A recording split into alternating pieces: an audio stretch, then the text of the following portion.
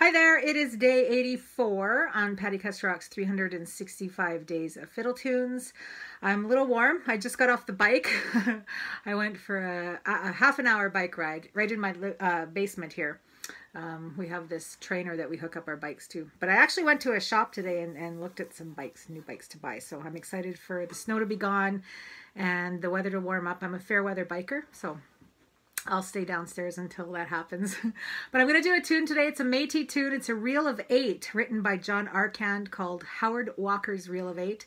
And Howard Walker, it says in his book, was a well-known MC at many Métis cultural events throughout Western Canada. So here we go with Howard Walker's Reel of 8. Great tune.